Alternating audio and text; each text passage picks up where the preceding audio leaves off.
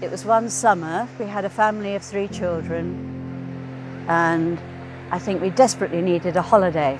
We were headed into Pembrokeshire, and in the end we landed up in Marloes, and it's miles away from anywhere, and it was mind-blowing. And it's just sheer expanse of Marloes, the beauty of it. It was like a refuge, a place of rest, a sanctuary. It gave us this tremendous rest and peace and delight.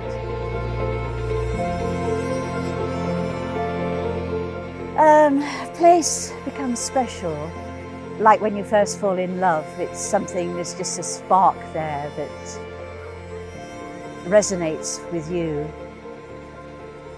and what you enjoy, what you love, visually, internally, and then it becomes special because the sight and sounds just bring peace.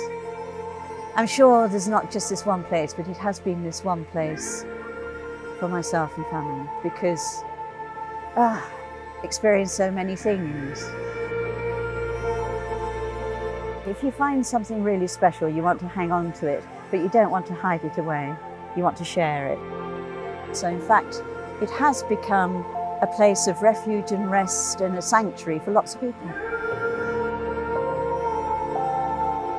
So from that first point, when we first came here camping, to now, a period of, 36 years, Marloes has never ceased to bring beauty, no matter whether it's spring, summer, autumn or winter. It's like looking at a painting that brings you immense pleasure every time you look at it.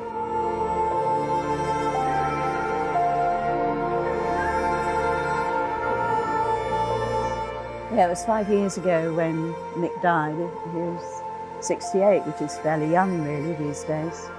But he enjoyed life and lived life to the full.